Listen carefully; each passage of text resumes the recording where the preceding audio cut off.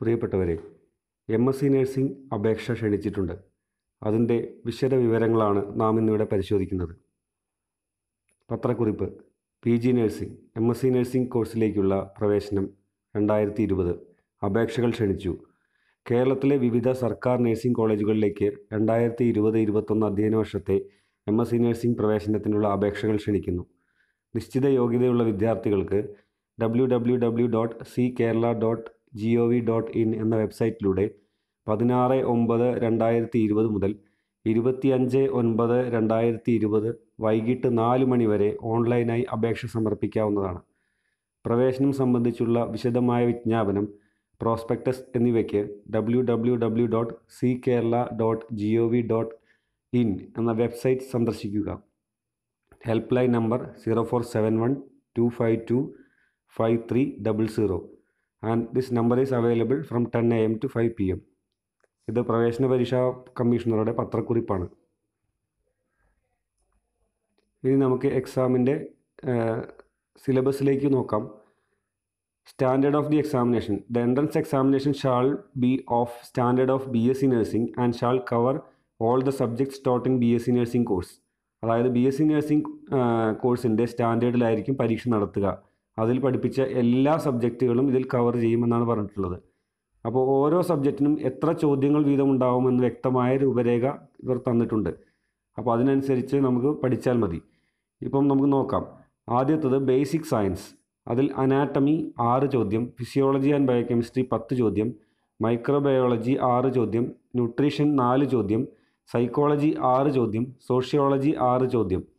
Nursing ഫൗണ്ടേഷൻസിൽ നിന്നും 30 ചോദ്യങ്ങൾ പ്രതീക്ഷിക്കാം. Medical and surgical nursing including pharmacology and pathology 44 ചോദ്യങ്ങൾ, കമ്മ്യൂണിറ്റി ഹെൽത്ത് നഴ്സിംഗ് 20 ചോദ്യങ്ങൾ, ഒബ്സ്റ്ററ്റിക്സ് ആൻഡ് ഗൈനക്കോളജി നഴ്സിംഗ് 14 ചോദ്യങ്ങൾ, ചൈൽഡ് ഹെൽത്ത് നഴ്സിംഗ് 16 ചോദ്യങ്ങൾ, സൈക്യാട്രിക് നഴ്സിംഗ് 14 ചോദ്യങ്ങൾ, നഴ്സിംഗ് എഡ്യൂക്കേഷൻ 10 ചോദ്യങ്ങൾ, നഴ്സിംഗ് അഡ്മിനിസ്ട്രേഷൻ 8 ചോദ്യങ്ങൾ, റിസർച്ച് ആൻഡ് സ്റ്റാറ്റിസ്റ്റിക്സ് 4+2 6 ചോദ്യങ്ങൾ. ആകെ 200 ചോദ്യങ്ങളാണ് പരീക്ഷയ്ക്കുണ്ടാവുക. സ്കീം ഓഫ് എക്സാമിനേഷൻ: ഇതൊരു computer based പരീക്ഷയായിരിക്കും. Computer based online test ആയിരിക്കും. 2 മണിക്കൂറാണ് പരീക്ഷയുടെ ദൈർഘ്യം, അതായത് 120 മിനിറ്റ്സ്. ആ സമയത്ത് നമ്മൾ 200 ഒബ്ജക്റ്റീവ് അല്ലെങ്കിൽ മൾട്ടിപ്പിൾ ചോയ്സ് ക്വസ്റ്റ്യൻസ് നമ്മൾ ആൻസർ ചെയ്യണം. 120 മിനിറ്റിൽ 200 ചോദ്യങ്ങൾ ആൻസർ ചെയ്യണം. അപ്പോൾ നന്നായി പരിശീലിച്ച ഒരാൾക്ക് മാത്രമേ ആ സമയം കൊണ്ട് കൃത്യമായി കവർ ചെയ്ത് പോകാൻ സാധിക്കുകയുള്ളൂ. അപ്പോൾ ശരിയായ പരിശീലനം വളരെ അത്യാവശ്യമാണ്. വാല്യുവേഷനെ പറ്റി പറയുകയാണെങ്കിൽ ഓരോ ചോദ്യങ്ങൾക്കും 4 മാർക്കാണ്. ശരിയായാൽ 4 മാർക്കാണ് ലഭിക്കുക. തെറ്റായി കഴിഞ്ഞാൽ നിങ്ങൾ കിട്ടിയ മാർക്കിൽ നിന്നും 1 മാർക്ക് നെഗറ്റീവായി പോകാനുള്ള സാധ്യതയുണ്ട്. ഇതാണ് സ്കീം ഓഫ് എക്സാമിനേഷനിൽ നിന്നും നമുക്ക് പറയാനുള്ളത്. പിന്നെ ഇത് ഓൺലൈനിലാണ് അപ്ലൈ ചെയ്യുന്നത്. ഓൺലൈനിൽ എങ്ങനെ അപ്ലൈ ചെയ്യാം എന്ന് നോക്കാം. എല്ലാവരും www.ckerala.gov.in എന്ന വെബ്സൈറ്റിൽ ആദ്യം പ്രവേശിക്കണം. അതിൽ 5 സ്റ്റെപ്പാണ് അപ്ലൈ ചെയ്യാൻ പറഞ്ഞിട്ടുള്ളത്. അപ്പം നമ്മൾ അപ്ലൈ ചെയ്തതിൻ്റെ സോഫ്റ്റ് കോപ്പി നമ്മൾ കയ്യിൽ സൂക്ഷിക്കേണ്ടതാണെന്ന് വ്യക്തമായി പറഞ്ഞിട്ടുണ്ട്. ആദ്യത്തെ സ്റ്റെപ്പിൽ രജിസ്ട്രേഷനാണ് ചെയ്യുന്നത്. അതിൽ നമ്മൾ ഒരു ആപ്ലിക്കേഷൻ നമ്പറും പാസ്വേഡും നമ്മൾ ക്രിയേറ്റ് ചെയ്യുകയാണ് ചെയ്യുന്നത്. അപ്പം this A one time online process during which the candidate will get a generated application number and candidates should give necessary basic data and create a strong password during the registration process. അപ്പോൾ strong പാസ്വേഡും create ചെയ്യേണ്ടതാണ്. പിന്നീടുള്ള എല്ലാ കാര്യങ്ങളും ആ password use ചെയ്തിട്ടാണ് നമ്മൾ ചെയ്യുന്നത്. Step 2: fill the application. All the basic information required for processing your application are to be filled in at this stage. Before filling the details, please read the prospectus carefully. പിന്നെ ഓരോ തവണ fill ചെയ്യുമ്പോഴും നമ്മൾ അതിൻ്റെ താഴെയുള്ള save button അമർത്താൻ മറക്കാതിരിക്കുക. Candidates should take utmost care while filling the online application. Applicants should ensure that the data provided are correct before proceeding to the next step. ഓരോ തവണ ഫില്ല് ചെയ്യുമ്പോഴും വളരെ കൃത്യമായിട്ട് ശ്രദ്ധയോടുകൂടി ഫില്ല് ചെയ്യുക. എന്തെങ്കിലും തെറ്റ് പറ്റിയിട്ടുണ്ടോ എന്ന് നല്ലോണം ക്രോസ് ചെക്ക് ചെയ്ത ശേഷം മാത്രം സേവ് ചെയ്ത് മുന്നോട്ട് പോവുക. Final submission: ensure that the information provided in step 2 are correct. Click the link for final submission. ഒരു ഫൈനൽ സബ്മിഷൻ എന്ന് പറഞ്ഞ ലിങ്ക് ഉണ്ട്. അതിൽ ക്ലിക്ക് ചെയ്യുന്നതിന് മുമ്പ് എല്ലാം വെരിഫൈ ചെയ്യുക, കറക്റ്റാണെന്ന് ഉറപ്പ് വരുത്തുക. 3ാമത്തെ സ്റ്റെപ്പിലാണ് നമ്മൾ ആപ്ലിക്കേഷൻ ഫീസ് അടയ്ക്കുന്നത്. അത് ജനറൽ കാൻഡിഡേറ്റ്സിന് 1000 രൂപയും SC ST കാൻഡിഡേറ്റ്സിന് പിന്നെ 500 രൂപ. അപ്പം ഇത് അടച്ച ശേഷം നമ്മൾ അത് അങ്ങനെ അടയ്ക്കാം എന്നുള്ളത് പറയുന്നുണ്ട്. ഓൺലൈനായിട്ട് അടയ്ക്കാം, ചെലവിനായിട്ട് അടയ്ക്കാം. ഓൺലൈൻ പേയ്മെൻറ്റ് നിങ്ങൾക്കറിയാം, പേയ്മെൻറ്റ് ഗേറ്റ് വേ ഉണ്ടാവും. അതിൽ നമ്മൾ ഇൻ്റർനെറ്റ് ബാങ്കിങ് അക്കൗണ്ടോ അല്ലെങ്കിൽ ക്രെഡിറ്റ് കാർഡോ ഡെബിറ്റ് കാർഡോ ഉപയോഗിച്ച് നമുക്ക് അടയ്ക്കാവുന്നതാണ്. ചെലവിനാണെങ്കിൽ നമുക്ക് പോസ്റ്റ് ഓഫീസ് വഴിയാണ് അടയ്ക്കുന്നത്.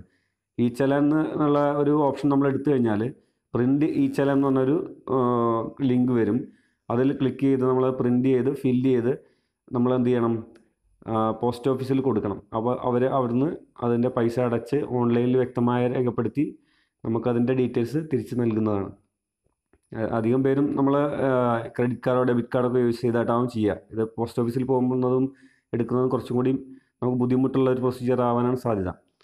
പിന്നെ അതിനുശേഷം നമ്മൾ upload photograph, signature and document certificates. നമ്മൾ PSC സാധാരണ പരീക്ഷകൾക്കൊക്കെ അപ്ലോഡ് ചെയ്യുന്ന പോലെ തന്നെയാണ് നമ്മൾ ഫോട്ടോഗ്രാഫ് അപ്ലോഡ് ചെയ്യണം, അതുപോലെ തന്നെ സിഗ്നേച്ചർ അപ്ലോഡ് ചെയ്യണം. ഇതെല്ലാം അതിൽ കൃത്യമായി രേഖപ്പെടുത്തിയിട്ടുണ്ട്, എത്ര സൈസാണ് എന്താണെന്നൊക്കെ ഉള്ളത്.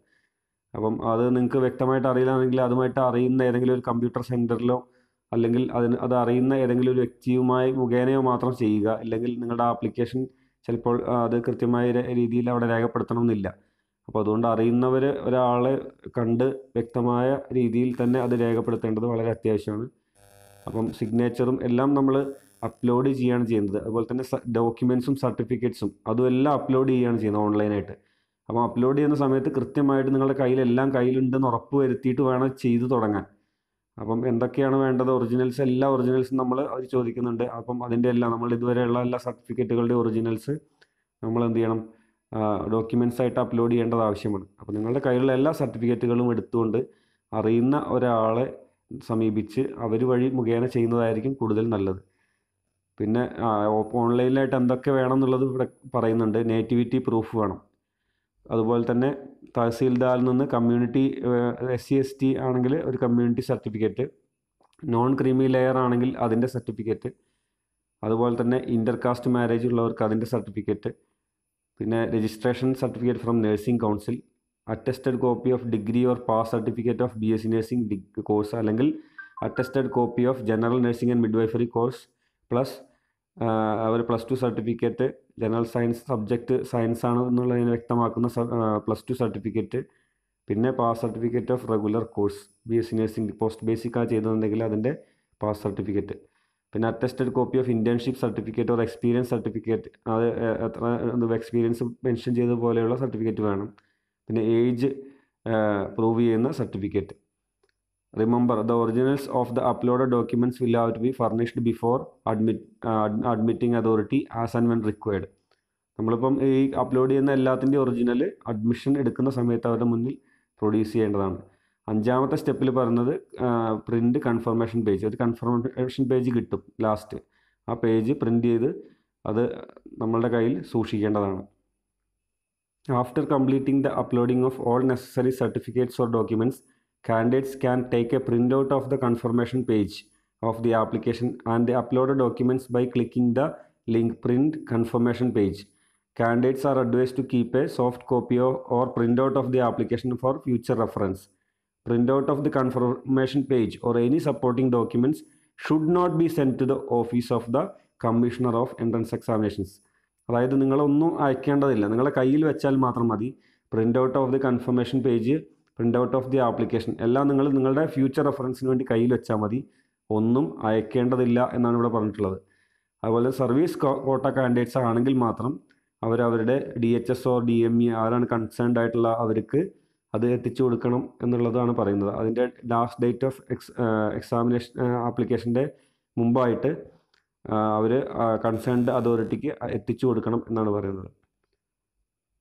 അതിൽ പറഞ്ഞ ഒന്ന് ഡിക്ലറേഷൻ, അതായത് declaration in that has not undergone PG nursing course under service കോട്ട, details of service from in original in the format prescribed. Service കോട്ടയാണെന്ന് വ്യക്തമാക്കുന്നതിന് വേണ്ടിയിട്ടുള്ള കാര്യങ്ങളാണ് പറയുന്നത്.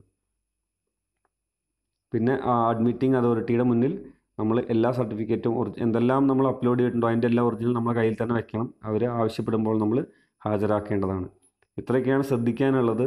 കൂടുതലായിട്ടുള്ള കാര്യങ്ങളെല്ലാം പ്രോസ്പെക്ടസിൽ കൊടുത്തിട്ടുണ്ട്. നിങ്ങൾക്ക് എന്തെങ്കിലും സംശയം ഉണ്ടെങ്കിൽ നിങ്ങൾക്ക് താഴെ കമൻറ്റുകളായിട്ട് നിങ്ങൾക്ക് ചോദിക്കാവുന്നതാണ്.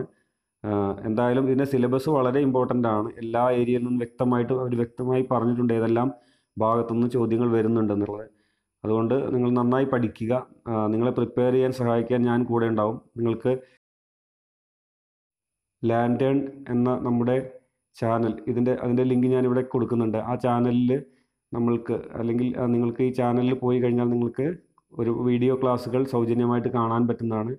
ഞാൻ തുടരെ ക്ലാസ്സുകൾ അപ്ലോഡ് ചെയ്തുകൊണ്ടേയിരിക്കുന്നുണ്ട്. അപ്പോൾ നിങ്ങൾക്ക് അതുമായിട്ട് ബന്ധപ്പെട്ട എന്തെങ്കിലും സംശയം ഉണ്ടെങ്കിൽ എല്ലാം ചോദിക്കാവുന്നതാണ്.